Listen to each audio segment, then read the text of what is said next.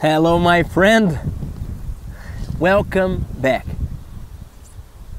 Today we start a new chapter, chapter 9, Persuasion as a People Skill. And in our Portuguese and in our Spanish platform, we have a series of video about persuasion written by Robert Cialdini, a PhD from United States. It's a really nice study. If you speak Portuguese or Spanish, go and check this series. It's really worth it.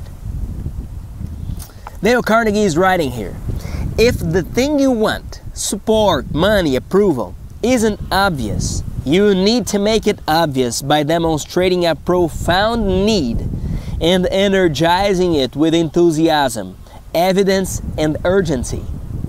You have to convince people of a need they may not be aware they had.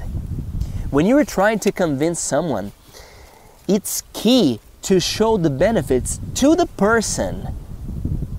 Show the benefits to that person. People naturally feel more significant when their names are remembered. And then he lists 3 things to convince people. First one, authority.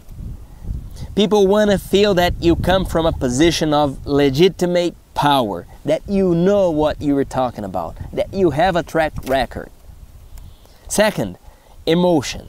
An appeal to emotions can prove especially effective in a business setting. And third, reason. Present facts and figures.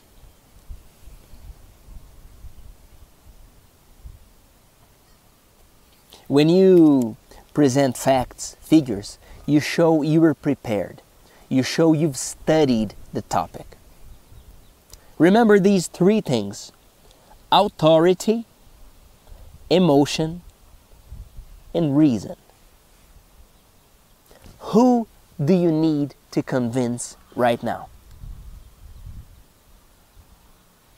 Comment here. Thank you very much. I'm Felipe Gibi. See you next class. Different steps toward convincing someone to buy from you, to accept your suggestion,